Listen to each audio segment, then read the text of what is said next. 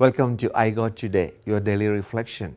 And I'm Father Soney Sebastian, SVD, a missionary divine word priest. Jesus in today's liturgy continues to attack the attitudes of the Pharisees. These remarks are not to be thought of as applying to all Pharisees, many of whom were good people.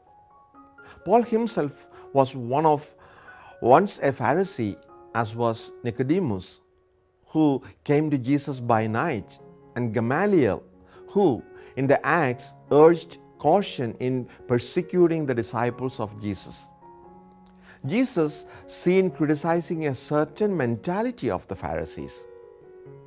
He attacks them for their scrupulous observances of even the tiniest of regulations, not because that is wrong, but because they bypass the love of God, which is what really matters.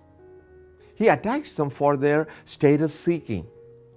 They expect people to look up to them and give them special honors because of their higher level of religious observance. They expect to be given front seats in the synagogue and for people to greet them in the streets and public places. The Pharisees are like unmarked graves which people unwittingly come in contact with and thus become tainted with ritual uncleanliness. People coming in contact with them are not aware that under the pretext of piety, inside they are really containers of rottenness and corruption. Jesus criticized the scribes also because of their narrow-minded and nitpicking interpretations of the law, by which they make it difficult for ordinary people to keep the law, while they themselves do nothing to help.